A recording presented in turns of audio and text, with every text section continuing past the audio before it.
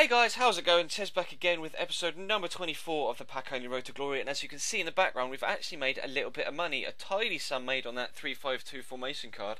Really didn't expect it to pick up 2,000 coins in the trade pile, so I was absolutely delighted with that. Actually, it's really going to help us push on towards a new pack. We're not quite got enough for a 5k pack. We've got 4,100 coins, but obviously at the end of the previous episode we did open a 7.5 grand pack and pulled a couple of really nice players, including Nevan Subotic, who is starting at the back in this game. But this first game of the episode is going to be against this La Liga side with a cheeky Fernando Torres thrown in there as well for good measure, and he is actually an extremely good side. And to go along with that, he was an extremely good player, and he absolutely battered me.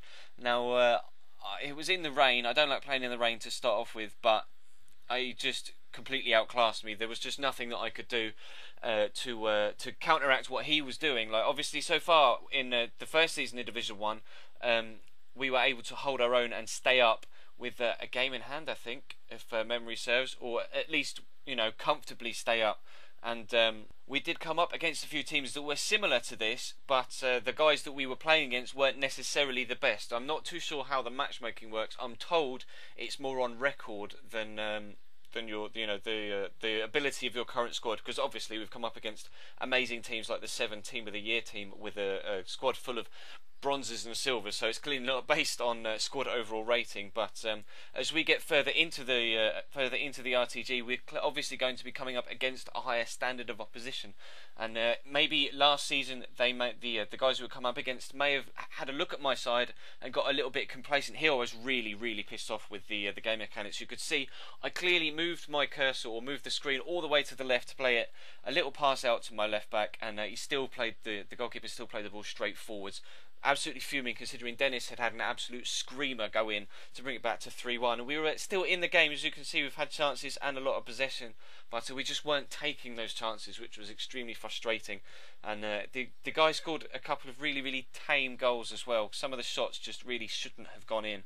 But this is another screamer from Samuel Eto'o. He brought him on after about the hour mark, and he scored a really good goal there with the outside of his foot in off the post. And then this one, his 6th, was just really tame. It just trickled, and the keeper dived so late, and I was just fuming, absolutely fuming at Carrasco there.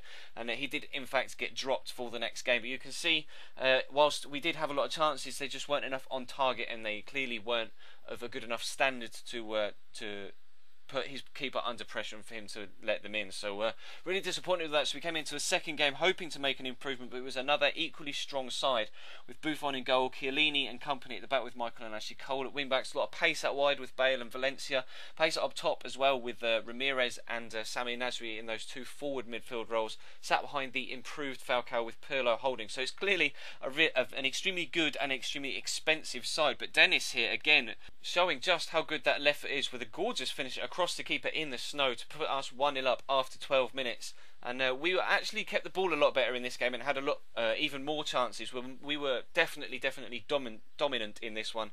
And after being embarrassed, basically, it's the first absolute pasting that we've received so far in this RTG. I really wanted to come back from that and make sure that we either, well, I would say either got the draw or got the win, but the main aim was just not to lose. So, well, unfortunately there, Zudzak manages to cut in after a lucky deflection, puts it just wide, and then Polly here, that is going right into the top corner. His goalie, Buffon, has made an absolutely screaming save.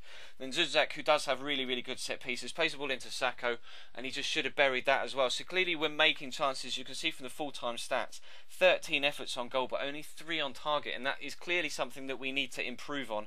We've got good players in defence now, we've got great players in midfield and out wide, but we're still missing that one kind of, I don't know, clinical striker. Dennis's left foot has really been very good so far, so he's looking like a decent signing. But we've only got Park and Voronin as well. We really need that clinical finisher that is going to help us see out games. We're coming to a third game of the episode, which is actually going to be a letdown. You can see it's a decent side, not full chemistry, players out of position and out of formation, etc.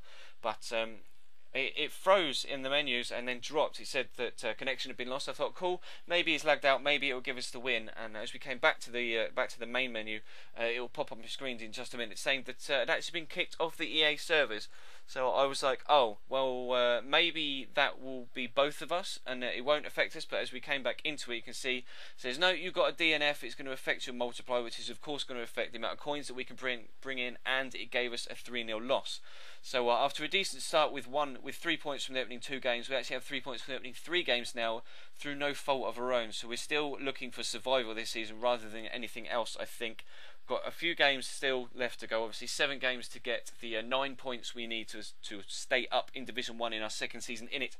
But that is going to wrap this one to a close, guys. I am actually selling quite a few consumables that I'm just not going to use, again, to try and raise the coin boost so that we can start buying premium gold packs, 7,500 coin packs, to kind of get those clinical, game-winning players that we need to kind of progress now. So thank you very much for watching, guys. Please still feel free to leave the video a like. Be absolutely amazing if you could do so. There will of course be links on screen in the end slate to the previous video and this series in the big window, and in the little window is a link to a random video from earlier on in the week on this channel. So like I say, thank you very much for watching, guys, and I will see you next time.